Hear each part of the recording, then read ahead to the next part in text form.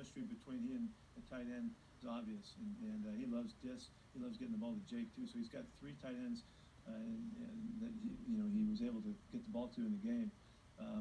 The running back position, Chris caught 6 passes. It's pretty darn good.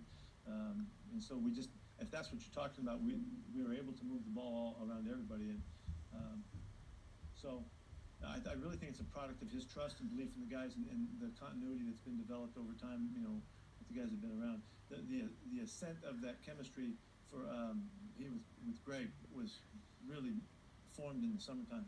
Those guys worked a bunch in the summer. What he was able to do with DK, which you'll see the benefits of in games to come, was extraordinary, and so that all helps. And I think he's very confident right now. He's at the best he's ever been level of his play.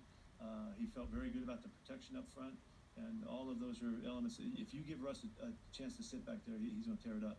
He's just too accurate. He's too smart, and you saw the result of it. They gave him a chance back there, and he killed it. So we'll see if we can find a way again against a really difficult Patriot defense.